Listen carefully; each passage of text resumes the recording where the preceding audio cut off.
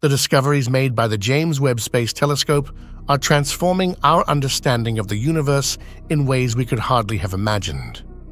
By peering deep into the distant past, the telescope reveals cosmic phenomena that were previously beyond our reach.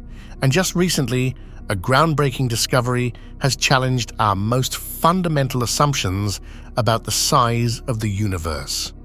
According to a newly published paper, images from the JWST have unveiled celestial objects that existed just 120 million years after the Big Bang. This revelation doesn't just deepen our understanding, it potentially upends the standard cosmological model entirely. Astronomers admit that what they found in these early images of the universe was completely unexpected. The universe, as we know, is incredibly old, but not infinitely so. Even Einstein initially believed in an eternal, timeless universe with no beginning. That notion, however, was proven incorrect, and it's a reminder of how often our cosmic intuition fails us. Einstein thought, of course, the universe must have an infinite age, without a starting point. Well, he was wrong. So our intuition has just been wrong almost all the time. In fact, we're now more certain than ever that we're on a continuous journey of discovery, and the future holds surprises we can't yet predict. Take this for example. When the Webb Telescope scans as far into space as possible, it can observe up to a distance of 46.5 billion light-years. This boundary, known as the Hubble radius or Hubble sphere, marks the extent of our visible universe.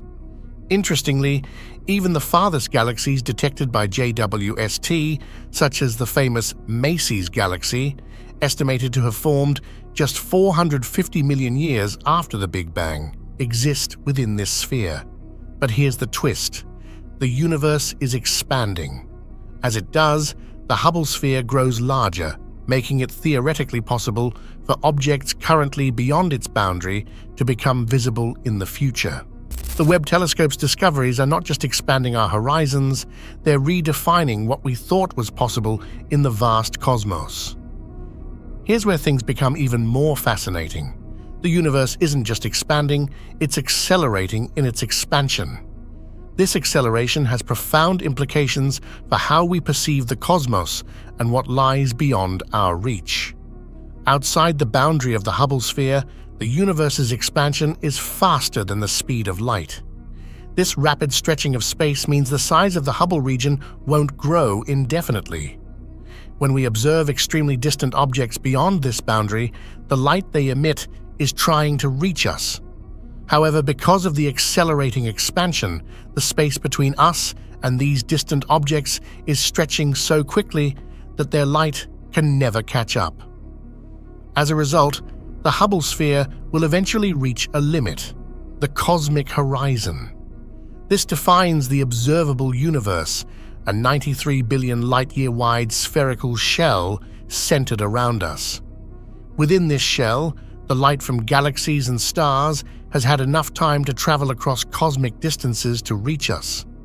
But beyond this limit, objects are forever hidden from view.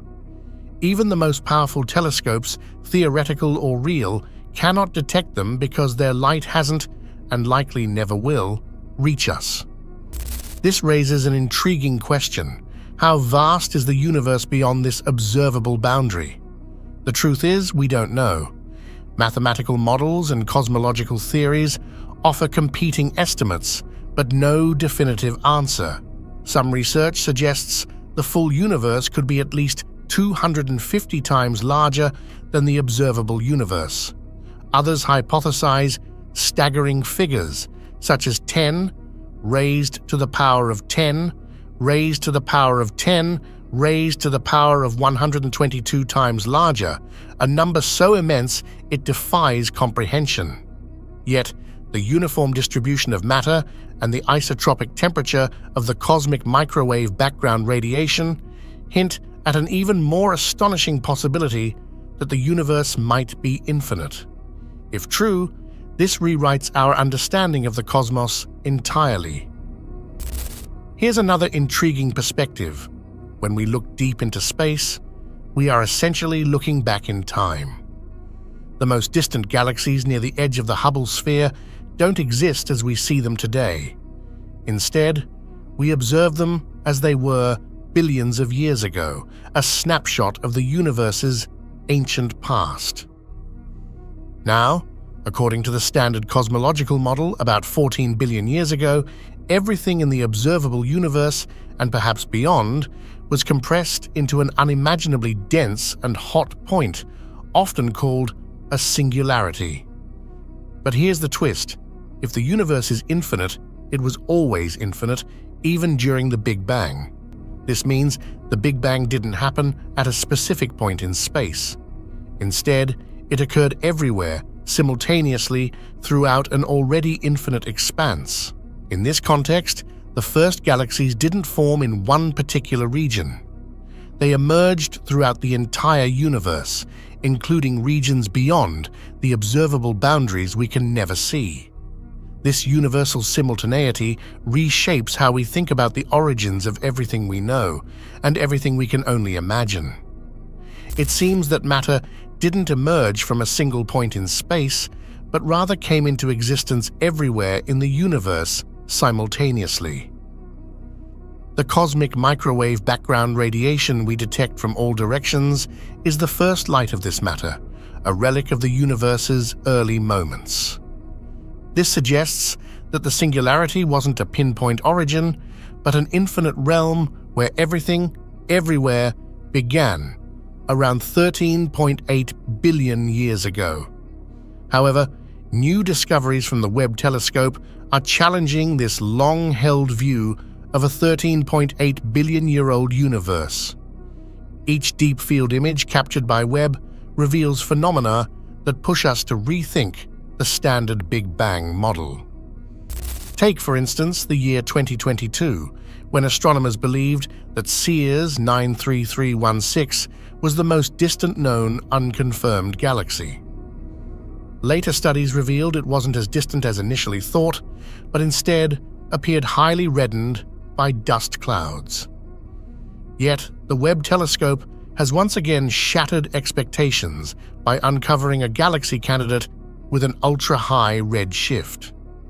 The newly identified F200DB045 is estimated to have a redshift of approximately ZE equals to 20.4, corresponding to just 168 million years after the Big Bang. If confirmed, this would make it one of the earliest and most distant galaxies ever observed. However, confirmation will require rigorous testing and further analysis.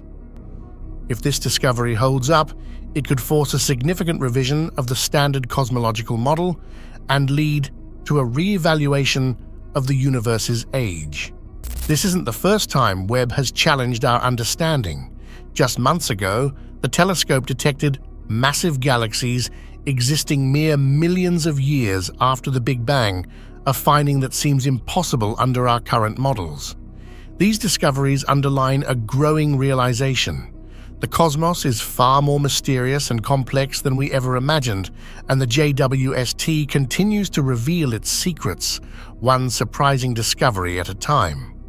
For galaxies to form so quickly after the Big Bang, nearly all the gas in the universe would need to convert into stars with almost 100% efficiency, a scenario that's not just unlikely, but scientifically impossible.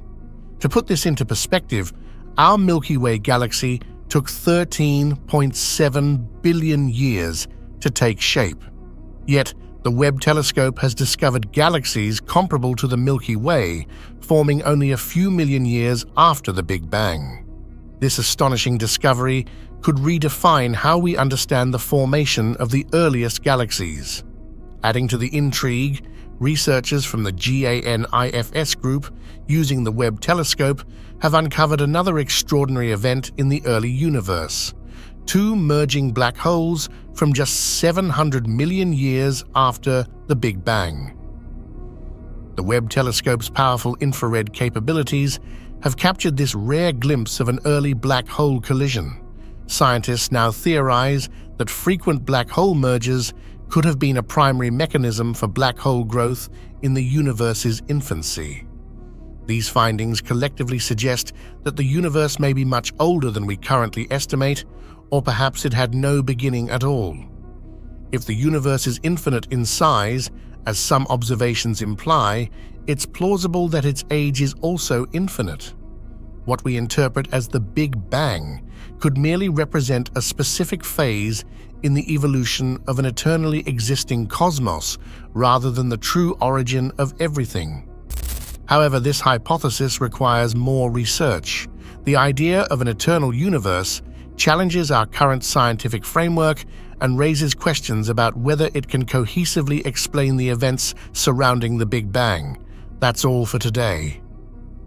Share your thoughts in the comments. How do you feel about this ongoing crisis in cosmology?